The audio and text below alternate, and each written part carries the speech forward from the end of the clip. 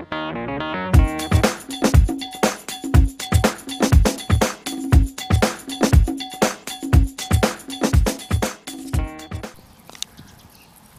was just doing some work in the garden and doing some pruning, and I could hear this buzz around the plants, and I looked down and here, working hard on a late winter, early spring day. Only a week ago this plant was covered in snow, and it just underlines the importance of having plants in flower at different times of the year in the garden. We're all very concerned about these fellas, the bees, and all sorts of problems that they're facing, but one thing we can do to help is to make sure that there's lots of plants available, particularly this time of the year, early season, late season as well, outside of the summer, because probably in the summer there's a huge range of plants for them to go and grab their pollen from, but this time of the year very often there's not much around. So this is a type of winter flowering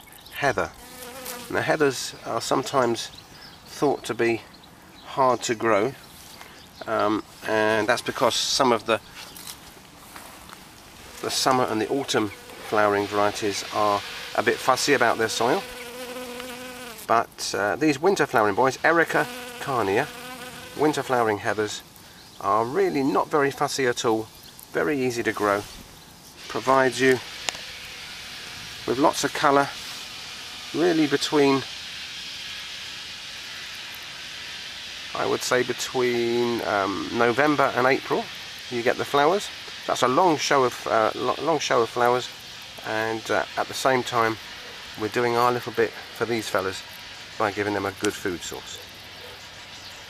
You've got to love those bees.